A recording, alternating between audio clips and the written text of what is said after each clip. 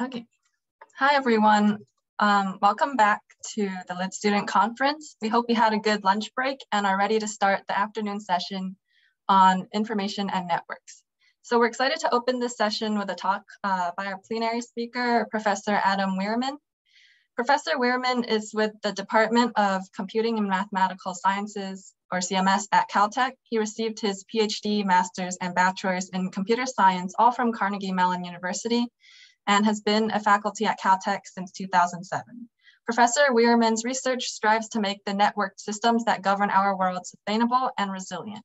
He is best known for his work spearheading the design of algorithms for sustainable data centers and a recipient of multiple including the ACM Sigma Rising Star Award, ACM Sigmetric Test of Time Award, and the IEEE Communications Society William Bennett Prize, multiple teaching awards, and has co-authored many best papers at a wide variety of conferences across computer science, power engineering, and operations research.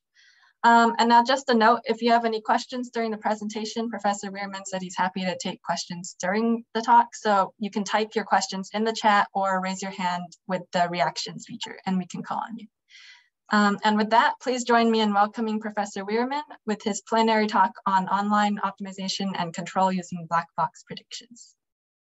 Great, thank you. Thanks for that introduction. It's a pleasure to be here virtually. I had really, hoped when the invitation came that I'd be there in person, but this is a lot of fun too, and it's nice to see so many familiar faces in the audience here.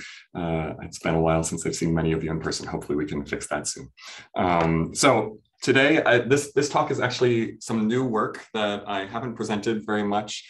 So this is one of those talks where, although it's a plenary, I really hope that I get follow-up and questions and poked and prodded, because, this is something that we're really excited about in terms of a new direction, and, would love to get feedback on either, in the discussion today or following up afterwards.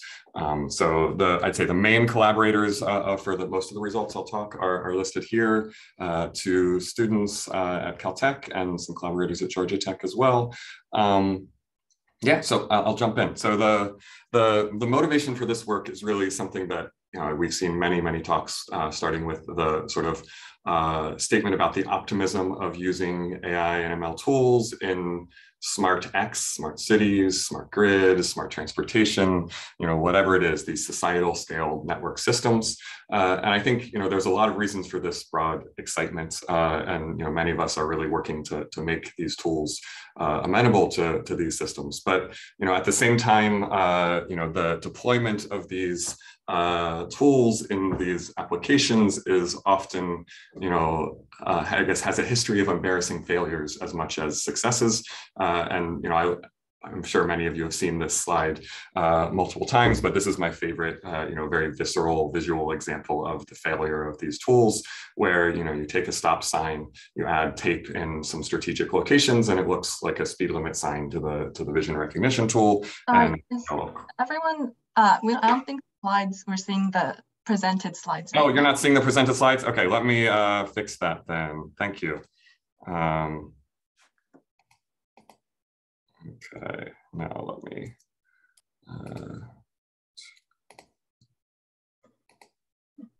There. Now, are you seeing my slides move at this point? I think it might be loading.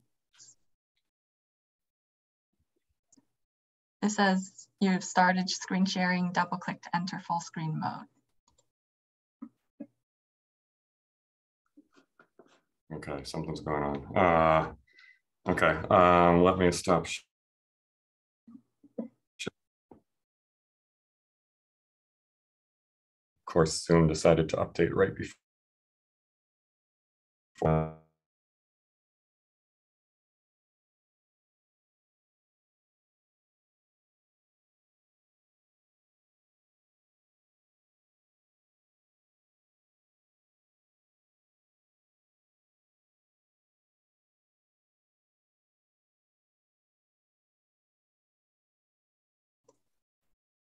Okay, I think it's working now. But you're muted. Now I'm fixed. Okay, good. It's changing as I click through now. Okay, perfect. Sorry, I don't know. As I Zoom updated right beforehand, so I'll blame them. Okay. Okay, so here's where we are. So this is my this is what I was saying, is the slide that everybody's always seen as, one of the most famous embarrassing failures of these vision tools, where you add tape in a few strategically placed locations, and a stop sign looks like a speed limit sign, and chaos ensues. But this is one of many. There's a huge variety in lots of these societal infrastructure systems where AI tools, the failure modes of them, and show up in unexpected ways and can have bad results. And this, not to dwell on those, but I think many of us are in this area right now, and LIDS, of course, is one of the leaders in this area, where the goal of us as researchers then is to truly understand, can the guarantees required by these safety critical applications be enforced using these AI/ML tools? And it's not clear that the answer to this is yes. I mean, some people in my department here would argue that the answer to this is no, and we really need to be cautious with these. But I think we can certainly do better than we're doing. And in caricature form, I'd say I like these sort of cartoon views. There's a sense in which the black box, AI/ML tools can provide good performance most of the time, but fail to provide robustness and safety guarantees, whereas sort of more traditional classical control online algorithms can provide robustness and safety, but give up some performance gap compared to what we can do, hopefully, with these AI tools. And the question on the previous slide in picture form is basically one of, can we expand the policy space so that you can nearly match the performance of the black box AI/ML tools while still having these robustness and safety guarantees. And for me, I like to sort of be application driven, and so to make that kind of question really concrete in one of the applications where we're spending a lot of time, I like to think about carbon first data centers that are designed to minimize carbon usage. And so we have a large center on this where we're partnering with a number of companies, and Anna's group at Google has really done a lot of this work with Google. And the high level story, this is her figure, her group's figure, is to say, can we do work in data centers in a way that we're doing more work when the wind is blowing and the sun is shining, to be able to reduce the carbon footprint of our compute loads, our data center workloads. But of course, doing this, there are many ways, and there have been a lot of papers about doing this with AI/ML tools, black box tools. Those things cannot be deployed at an industry scale because these are safety critical systems where guarantees are crucial. If something fails, if your predictions are off and you're not able to serve load, this is a disaster that leads to massive headlines, massive revenue loss, right? This is not something that we can play games with. And so it's really crucial to somehow find a way of getting the benefit of these AI tools without giving up the guarantees that are there in the systems today. And so, this question, this field is growing at the interface of, control and learning. If you're not yet aware of it, the L4DC is a really high quality conference that's emerging in these areas. There's a number of, weekly online virtual talks, that are, providing interesting insight into this community, many workshops at all the various math centers around the US and Europe in the last few years. So there's a lot of resources out there if you want to get embedded into these sorts of questions, and from these fields, it's really been growing quick. There's a increasing set of papers that basically look to take your favorite AI/ML tool and add guarantees to it. And there's some really interesting techniques that are derived to do this. Model-based RL, Lyapunov-based policy learning. I could make this list multiple slides if I wanted and go into a lot of detail in each one. Our group has been doing some work in each of these, which is probably why I focused on these four. But many others as well, including lots of people in LIDS, have been working in these directions. But to poke fun at us a little bit, I sort of there's a sense in which there's a little bit of a Mad Libs for papers going on in this community right now, where if you pick a guarantee that you want to add and your favorite AI/ML tool and an application, you have a paper title. And so you can do stability constrained RL for voltage control, certifies deep RL for traffic management, and so on. And you can have a really nice research agenda just by filling in these blanks, and writing the paper that follows it. And to make sure that I'm poking fun at myself, this first one is one of ours. So we're definitely center in this field.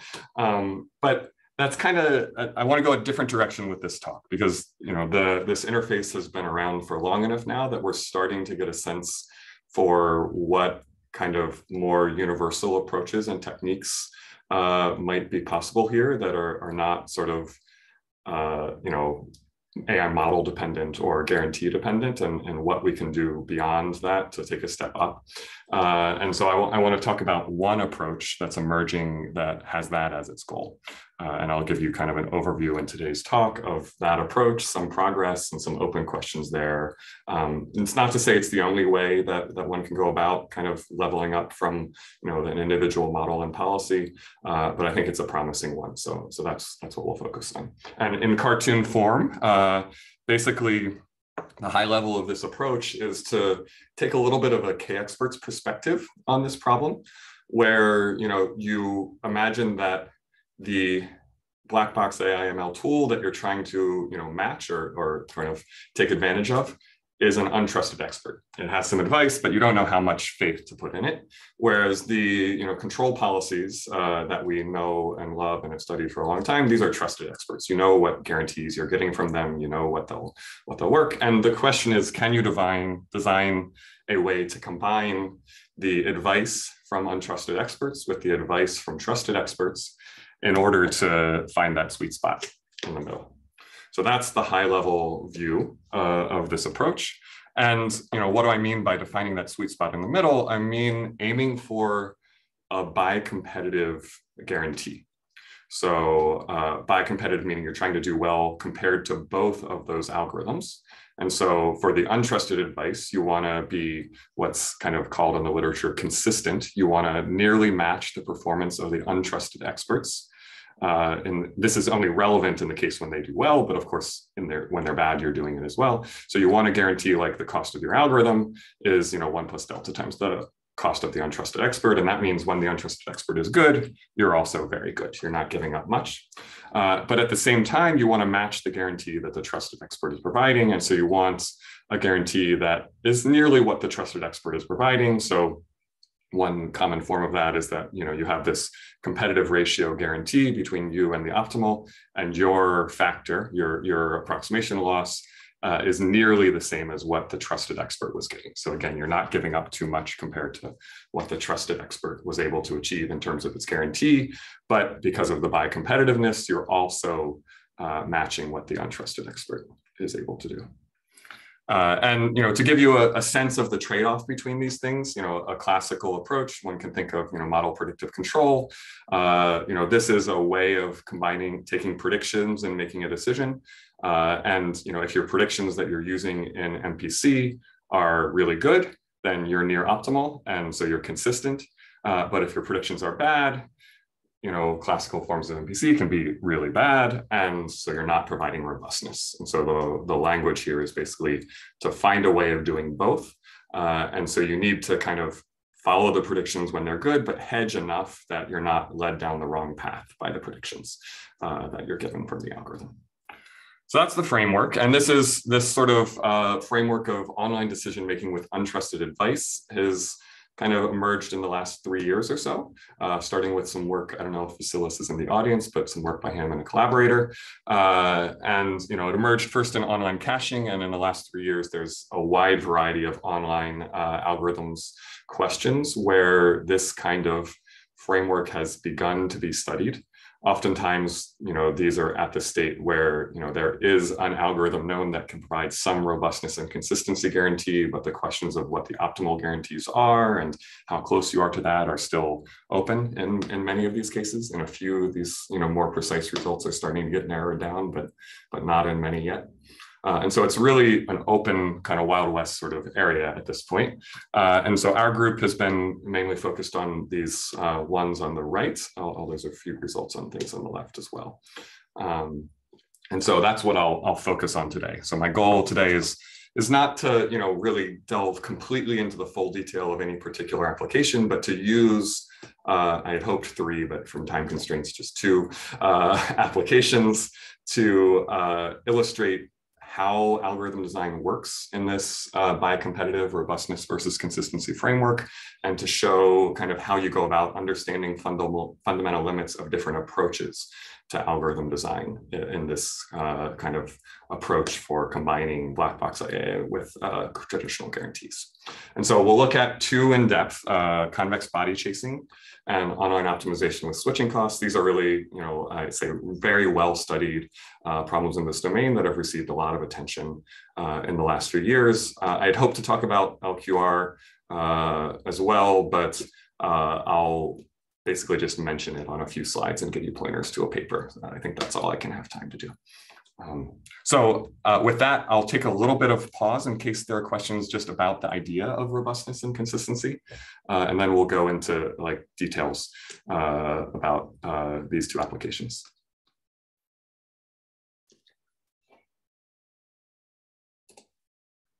Anybody want to chime in? I'm not seeing the chat, so if there's, please feel free to just unmute and ask a question. Quick question, just what's your definition of an online algorithm? Like you're grouping it along with control algorithms? Yeah, good question. So really you can apply this framework to anything that you're making a decision online. So you have information up to some point and not information about the complete future. So the places where it's been applied so far are usually whatever information you have about the future is an untrusted prediction. And so that goes into this notion of consistency. You don't know how much to trust it. It's coming from some black box tool. It might be really good or it might be way off. And it's, you don't have a model to tell you what that information, how the quality of that information. And a key thing is really you're not assuming model or bounded information on the errors from that untrusted advice. It's really, arbitrarily bad, potentially. Okay, then I'll keep going. The first example will also help to make a lot of this very concrete. So our first example is convex body chasing. And so in case you haven't seen it, I'll do a little walkthrough cartoon of what the problem is. So it's an online problem where at any given point, you're choosing a point in some space, think a high dimensional space, but I'm drawing 2D. And then you're presented a body in each round. In each round, you have to move to a point in that convex body. And then the cost is your distance, the distance that you move to that new action, that new point. And then, this repeats, you get a new body, you take the movement, you pay your cost, and so on. And so then your total cost in the instance is the movement, sum of the movement costs, that you made at each round, and you're constrained to always be in the body. And so the challenge of this is you don't know future bodies. And so the question is, how do you decide where to move in the body, right? In this case, if you had known everything a priori, you could have moved to, this point in the intersection and never moved again. And that would have been way better than, the choices that I drew on the screen, but you can't know the future bodies. So how do you know to do that or not? And, this is a problem with a long history. So it's very useful. We found in recent years in safety and stability for control. So I won't go into depth here, but you can use this as a tool in learning your model online. So if you want to do control where you don't know the dynamical system ahead of time, you can use the convex bodies to quantify the set of sort of models that are consistent with what you've seen in the data, and then have that body shrink in a nested way as you learn more about the model. And so as you learn more about the model, and so you can use that to then do sort of learning, stabilizing control within an unknown system, which is very nice.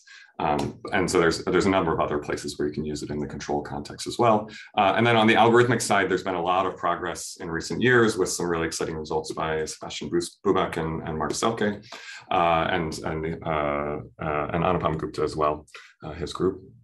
And I'd say the state of the art here is that, the intuition, the simplest algorithm that does near optimally is basically what you should do if you don't know anything about the future is move to the Steiner point, some notion of the center of each body.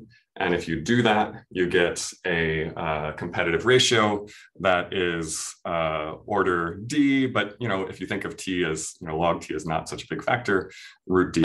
And so this is nearly optimal because you can show lower bounds that no competitive algorithm or no online algorithm can be better than root D competitive.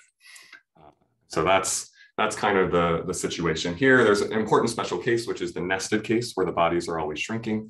But this is for the general scenario. And what you get from this is you see that the algorithms that do well in the competitive case are very conservative. They're always moving to the center of the body. And that's an indication that advice can really help. So going back to that same example from before, if we had advice from some AI tool that guided us to the that intersection, we could move there and do way better than we did in our moving to the centroids of the bodies. But of course, if the advice had been bad, we could also do way worse. And so this is exactly the motivation for the robustness versus consistency framework. We want to, do well if the advice is good, but not be messed up by the advice if the advice is off for whatever reason, like in the stop sign example.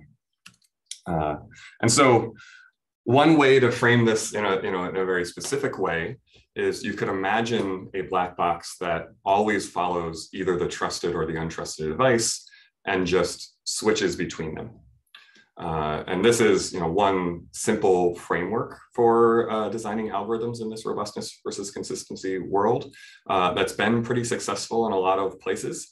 So it's a good starting point for thinking about how to design the algorithms. But of course, you should keep in the back of the mind, it may not be enough to follow them. You might need to combine them in some way to figure out something else to do. But I'd say a big bulk of the work has been in this community so far has been on these switching algorithms, where you imagine you have these two components of advice and you want to choose one to follow each round and when to switch between them. And so we'll start there with our first attempt at kind of understanding algorithms for this problem.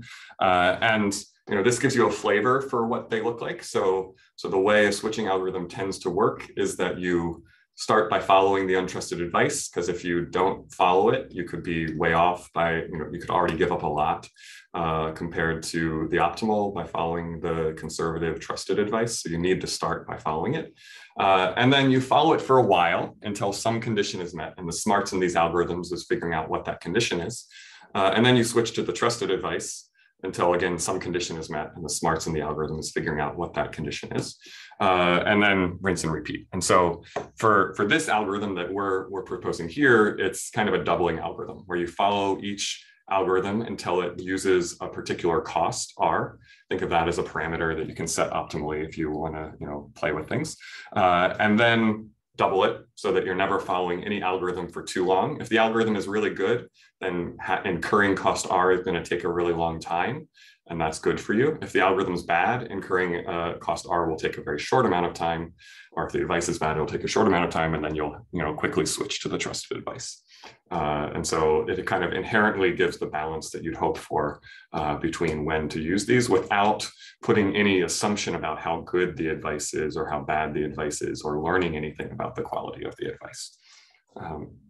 So this is a simple thing. And so, to highlight two things, it takes no information about how the different advice points are coming. I don't care what those algorithms are at all in writing an algorithm like this. And you can bias yourself towards either consistency or robustness by basically choosing the lengths of time, the cost you're going to incur in each of these phases. And so if you have more confidence in your sort of untrusted advice, you can implement that by changing that sort of threshold.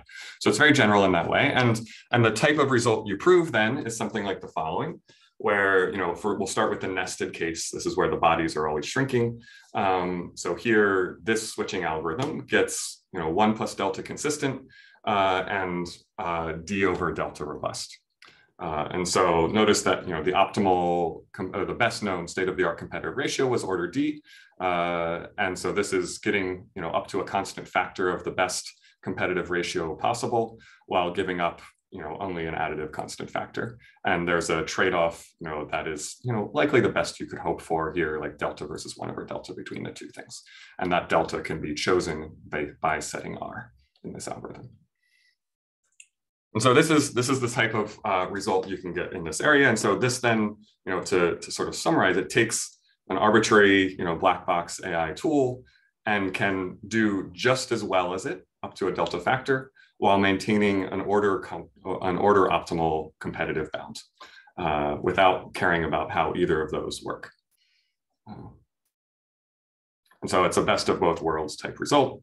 So yeah, the green is basically what I said. So you're getting a black box AI imbued with a robustness guarantee with a very simple combination of the two. But this so far was just the nested case. And so it's going to get more interesting. And this is where the type of algorithm, how you do the combination, we're starting to understand the limits of different approaches. And so here, in this body chasing world, there's a fundamental limit on what you can do in the general case with switching algorithms. And so I won't go into how you prove this lower bound. It's a somewhat complicated construction, but you can show that any switching algorithm, no matter how it decides to switch whatever that threshold is between them, can't be better than 3 consistent if it maintains a competitive ratio that's constant, or that's kind of bounded in the dimension in this way. And so if you want to have a robustness guarantee, you can't guarantee you're within a factor of 3 of what the AI black box could do if it was doing well. And so this highlights that there's a necessary performance loss if you want to add on the sort of guarantees, the performance guarantees that you're getting from the trusted advice. But for the case of switching algorithms. And so this motivates, the question of, can we do better than switching algorithms? Are there other algorithms with better guarantees? And there are. One that we've been able to show up so far is to kind of frame this a little differently. So you don't want to just follow, you want to interpolate between the points that are coming from the advice. So remember, X, one hat here is the untrusted advice, and X1 is the trusted advice. And so you want to, in some sense, interpolate, and the way you want to interpolate is adaptive, where we actually can show a reduction between the goal of providing robustness and consistency with a new problem, which is just bicompetitive line chasing, where you want to basically always be on the line rather than always be in the body. And you want to be always on the line where you're competitive with the cost of any endpoint of the line. And so this is a very concrete, seemingly simpler problem that one can go after. And you can be competitive in this line chasing, bicompetitive in this line chasing problem with an algorithm that basically, if the advice is bad enough over a long enough horizon, you just follow the algorithm. Otherwise, you follow the advice and take a greedy step towards the control algorithm, the trusted advice. And that greedy step, the size depends on the relative costs of the algorithm and the advice, and adaptively changes based on the running cost of those. So when I write cost here, I should have put a subscript T. This is the running cost up to your current decision point in each of these algorithm statements. And so you're kind of adaptively understanding how big of a greedy step to take from your advice to the Steiner point of these bodies. Okay, and yeah, the key there is that it's adaptive. And with that kind of interpolation algorithm, you break through the 3 consistency boundary. You still can't get all the way to 1 in this case, but you can get to root 2 plus delta. And interestingly, the dependency between consistency and robustness is a little worse. You get a delta squared dependency instead of just a delta dependency. And so, in this case, adding robustness really does lead to sacrificing the performance of the black box AI a little bit. We don't know yet what the fundamental limit here is, whether this root 2 is necessary. I would conjecture that it's actually probably the right constant factor, and there's probably a lower bound that will match it. But that's a conjecture, probably a weak conjecture, not a strong conjecture. But it would be very interesting to understand that. Okay, so that's what I wanted to say about that. And so in the body chasing world, I basically chose that example application to highlight this contrast between switching algorithms, which are kind of the entry point to this field and have gotten a lot of the attention, to more complex algorithms that don't just switch between the choices that the algorithms, and so it's not always enough to follow one or the other. The other part of the algorithm design that I want to focus on today is memory. So everything that I've talked about has required this memory of costs and actions over the entire history to make these adaptive choices. And so there's a natural question of whether that kind of memory usage is needed in these algorithms. Is that something that's essential? Do you really have to be looking back in time to be able to get this balance between robustness and consistency, or is that just a function of the algorithms that we've studied so far? And so that's what I want to look at next, and we'll look at that in the context of a different application, this online optimization with switching costs. And so here, the problem is very much like body chasing, but now instead of always being in a body, you're always trying to optimize a per round cost function. And so at each round, you get a cost function, you choose your action, you pay the cost there, and then like in body chasing, you pay the switching cost, the movement cost as well. And so the difference is that now it's not equally free to be anywhere in the body. You pay a cost function to be in there. And of course, if this cost function has a discontinuity at the end, you can recover convex body chasing from this problem. And so each round you're getting these costs, you make a decision, you pay a switching cost, and so on. And so just like in body chasing, your total cost is the sum of the per round costs. And the question is, you don't know future cost functions, where do you go? In this case, this movement to X2, to the minimizer out here, didn't really help you. You should have just stayed where you are and avoided incurring that movement cost to go there and back, because the third cost function had a minimizer very close to the first one.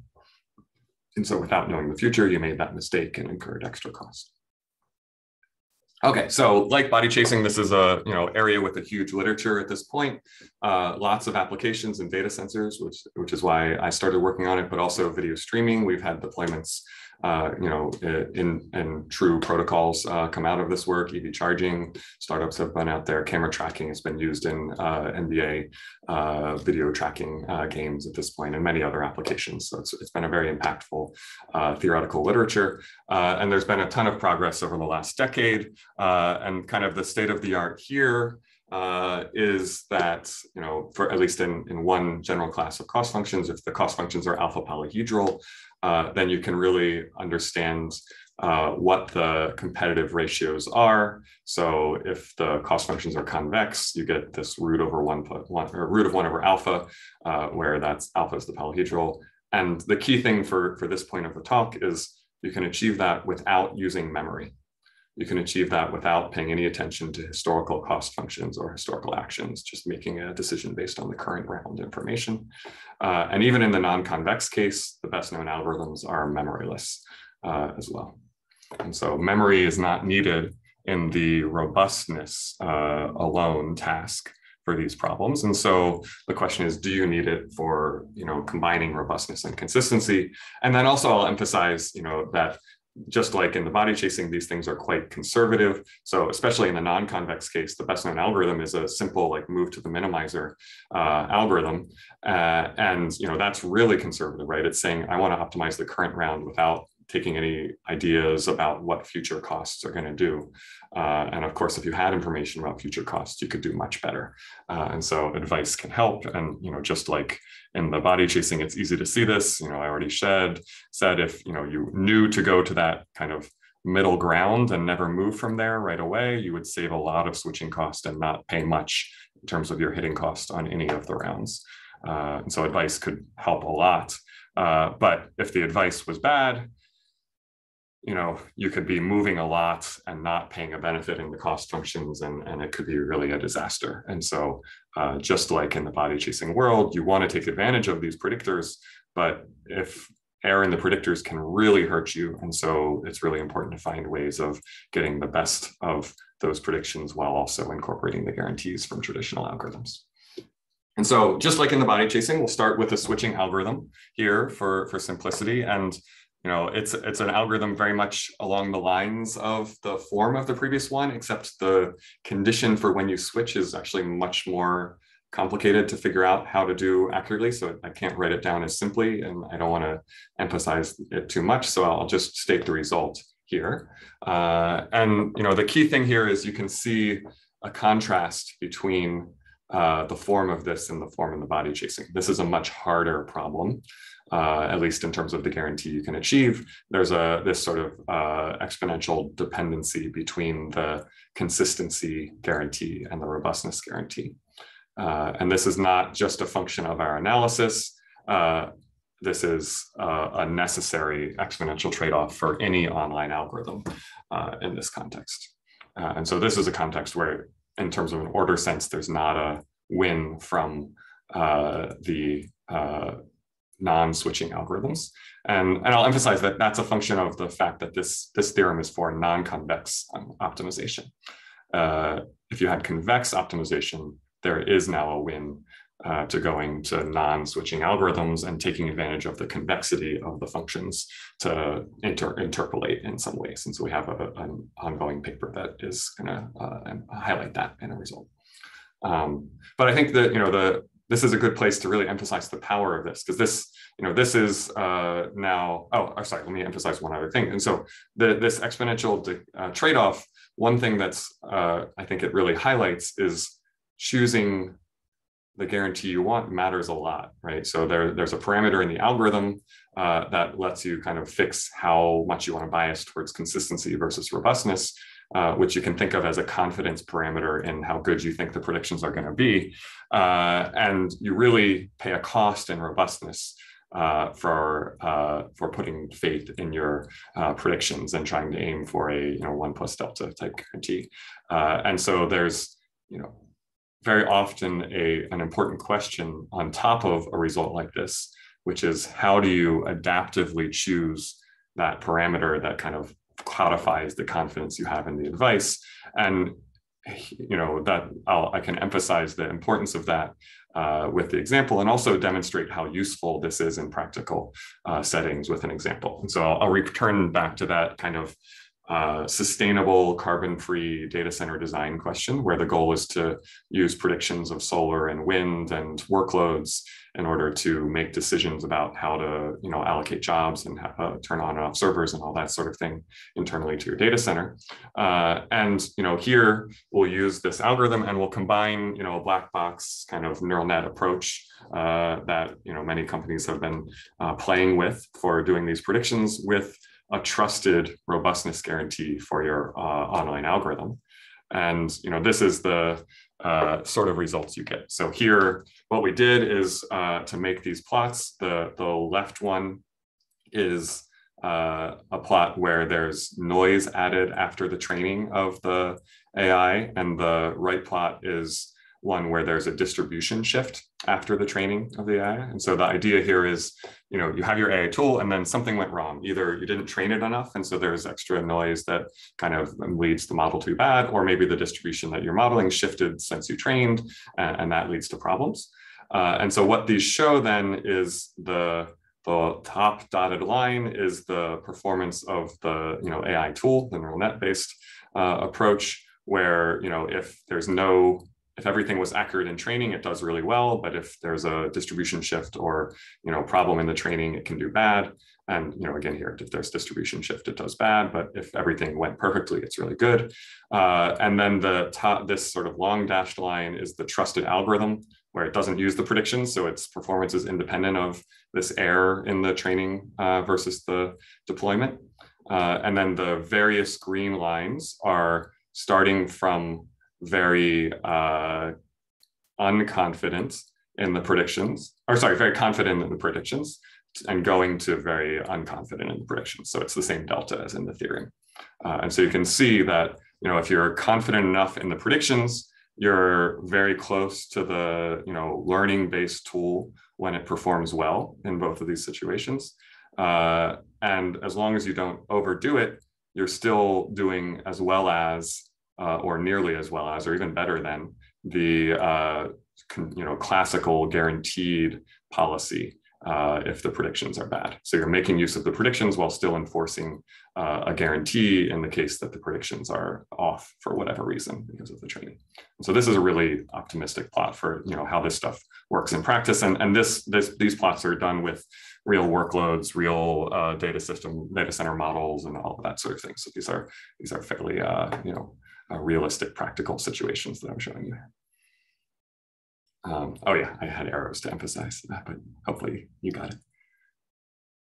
Okay, and so this highlights though the importance of setting that parameter. And so there's an open algorithmic question, which is, can you adaptively learn that online? And can you adaptively learn to set confidence in the predictions? And this is where, if I had more time, I would switch to my third example and introduce the LQR model and talk about robustness and consistency there. And in that context, we can prove a result of this form, where if you take sort of a randomized follow the leader approach and layer it on top of a robustness versus consistency switching algorithm, then you can actually provably learn this in a way that gives you a guaranteed competitive ratio across any sort of confidence level without this need to kind of set the parameter of confidence a priori. But that's I think the only setting where I know of such a result in this literature right now. So that layering on of the adaptive selection with guarantees is really something that's just emerging as a result that people are going after in this kind of world. Okay, but when we went to online optimization, my goal was to talk to you about memory. And this adaptive online switching algorithm with this guarantee that I just showed you the results for uses memory.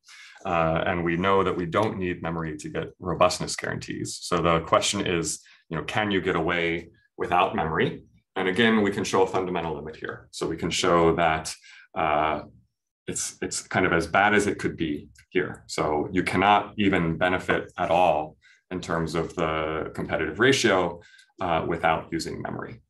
And so in particular, if you are looking at a memoryless algorithm and you want any constant robustness guarantee, then the best you can do for consistency is kind of a 1 over root alpha guarantee. And if you remember, we can get 1 over root alpha without using advice at all.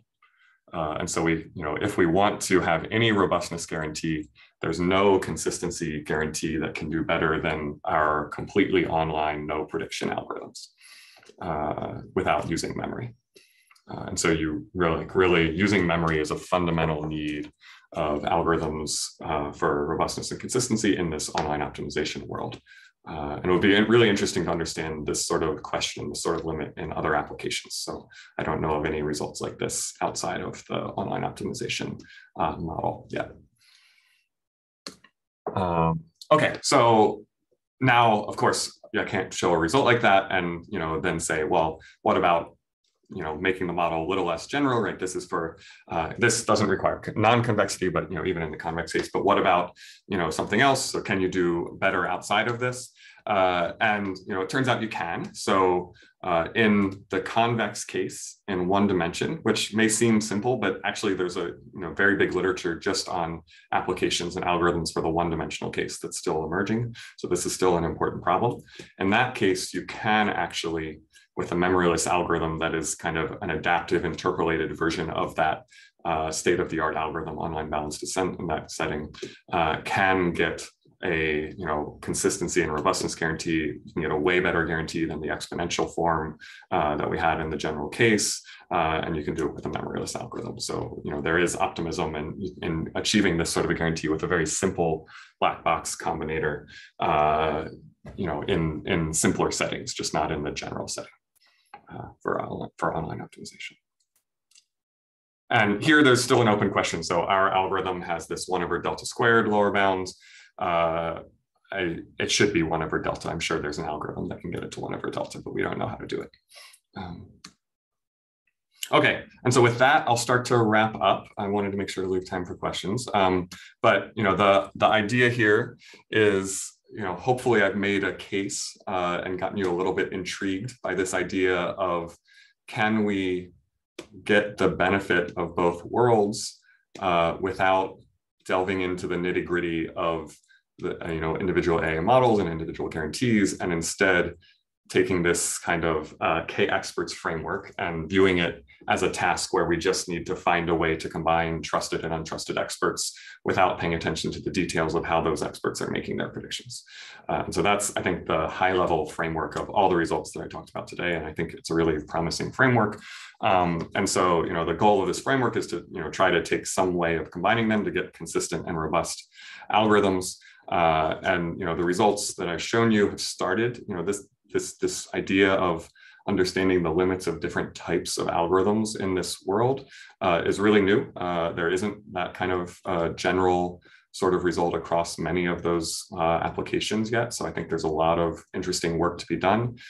In the specific cases that I showed you, we can start to understand that there are these fundamental limits between what you can accomplish with memoryless algorithms and switching algorithms and more general algorithms. And I think that's really intriguing to understand how general that is across different applications. I think this thing that I hinted at in terms of the quality of experts is a really interesting question, because in practice, it does make sense to try to learn something about the quality of your untrusted expert and adapt to that. And so, go after a better consistency guarantee if you realize that your untrusted expert is pretty good a lot of the time. And so be more aggressive in that way. And, there's one approach that we have in one setting that has started to flesh out ideas there, but I think there's a lot of important work to be done there in terms of making these things really perform well in practice. And then, another thing that I think is a really interesting question in this domain is, right now I've treated the untrusted experts as if they could be really, really bad, and as if all they're giving you is a prediction of what you should do. In many cases, they could give you a prediction of what they're going to do and some confidence in that prediction. And so from an algorithmic perspective, in designing these, black box combinators, how valuable, how much more improvement do you get if there's quantification? If what the algorithm is giving you is a little bit more complex, if they're giving you not just their prediction, but some sort of uncertainty quantification about it, that should be very valuable. How much does that let us expand this, region of feasible robustness versus consistency trade-offs? I think that's a really interesting question. And then, there's also the question of, why are we limiting ourselves to one expert of either type? You could imagine an expert that gives you a good competitive ratio, an expert that gives you a safety guarantee, an expert that guarantees stability, and having a bunch of different trusted experts with different guarantees that you want to combine and take advantage of, a neural net approach, a deep net approach, like different AI approaches. And you want to then combine a mixture of these experts and still get a best of both worlds, best of all worlds type of result. And I think that would be the sort of, the big question in this area is, how can you move beyond just two experts to, experts of trusted in different ways and mixing them with untrusted experts. So, hopefully that intrigues you. I'm very happy to follow up with lots of questions around this. I really think this is a promising new area with lots of open questions. And, there's many applications that I didn't talk about where people are exploring these questions. And I think, a general view that kind of cuts across problems is just beginning to emerge. So, I hope many of you are excited to work on it and follow up with me about this. So here's the papers that summarize the results that I talked about, and thank you.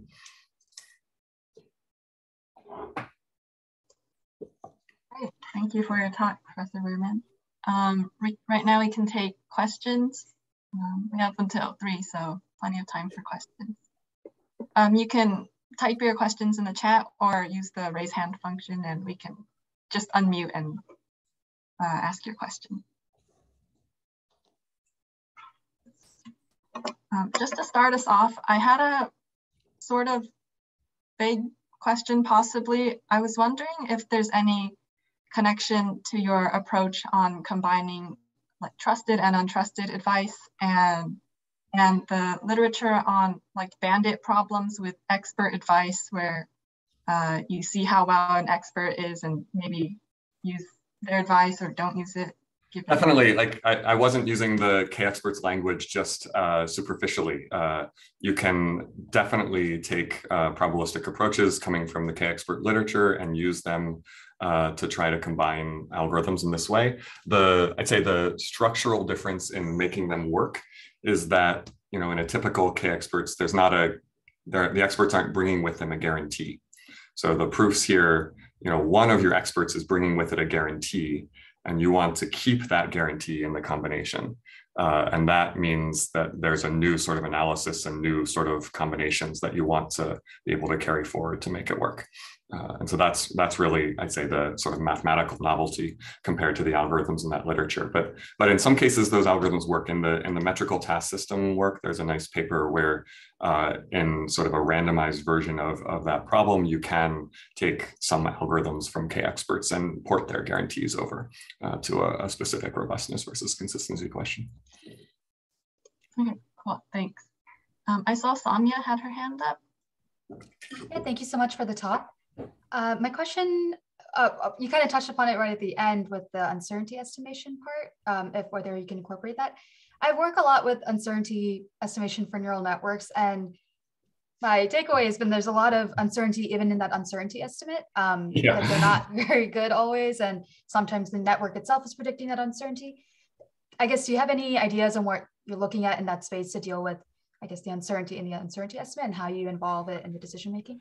You're one step ahead of me there. So I don't have results yet for the uncertainty, even if you were certain about your uncertainty. But I think in some sense, if you're too uncertain about your uncertainty, then use this type of results I've presented today, and you just ignore that information. But if there's actual value in the uncertainty quantification, I think it's really interesting to say, for example, in a switching algorithm, maybe you're recognizing when that your sort of time that you're spending with each algorithm will depend on the certainty it has.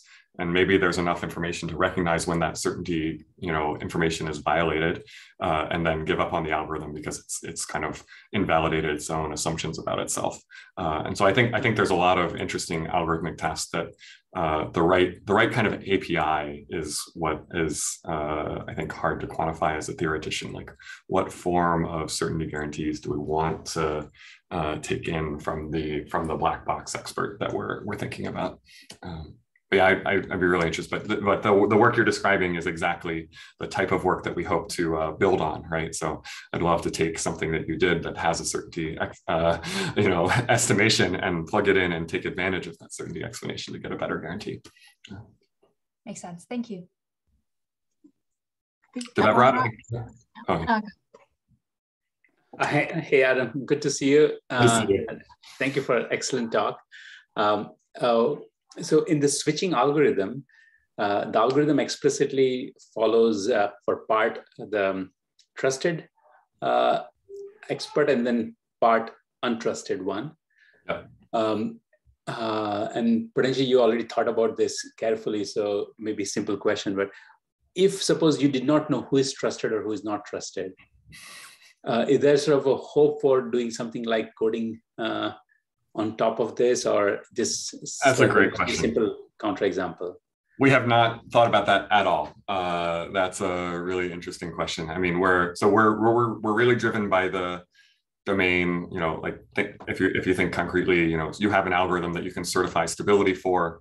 You want to combine it with some, completely untrusted AI tool and get a better algorithm out of it. And so in our framing, we've always known what is what, and one algorithm is bringing with it the guarantee, and we play with that guarantee in the analysis. So I haven't thought about that at all. It would be very interesting, and maybe it would connect to the previous question of can you get some sort of uncertainty quantification during the running, and then use that in this kind of black box combinator.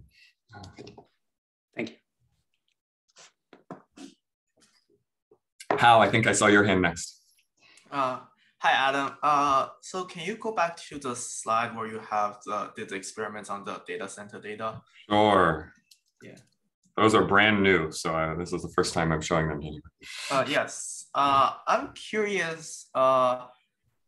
It seems like on both plots, like this AOS algorithm is somehow doing under certain regime does better than both experts by quite a non-trivial margin. Is there any explanation or insights on how and when that happens?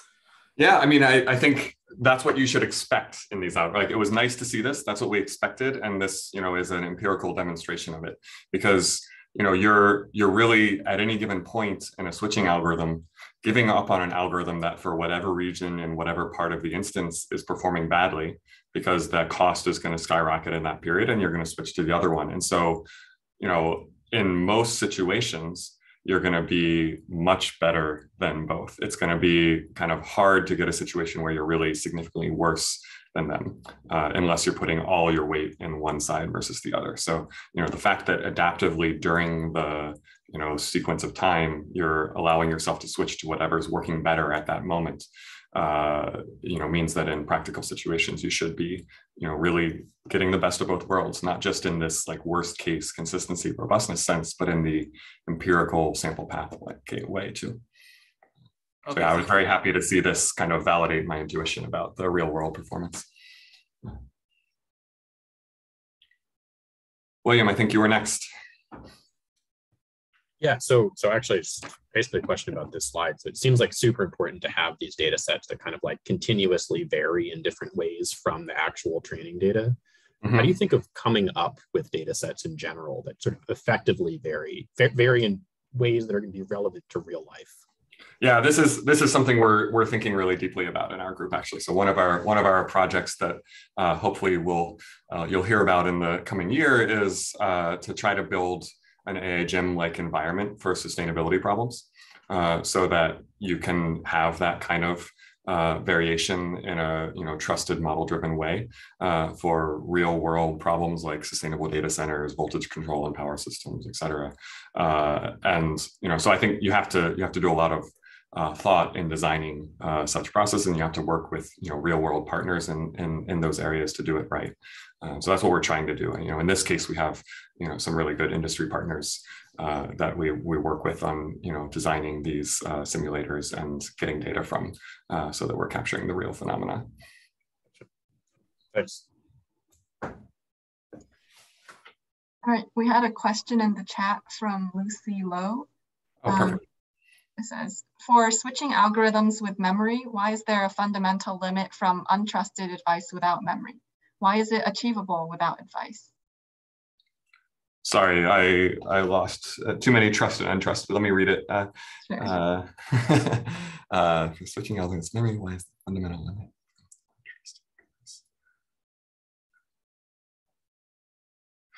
So in this results where I said basically that this one. So why do you really need memory? I guess the intuition, maybe this is too high level, but the intuition here is really that to do better than the worst case, sort of robust, non-prediction type algorithm, you have to be willing to follow the untrusted advice. But if you're willing to follow the untrusted advice at one time step without paying attention to whether it fooled you in the past, it can fool you over and over and over again in really bad ways. And so you need to kind of have a memory of how much cost the untrusted advice would have incurred during different phases of the run to know how much to follow it, how much faith to put in it. And without that, it can just give you a really terrible advice and screw you up, and then you recover from it, and then it can do the same thing over and over again in an adversarial way, and really, destroy your performance here. And so, to avoid that, you're basically having to do what the robust algorithms would do anyway, which means that you're not able to improve on the bounds that the robust algorithms were giving you in the first place.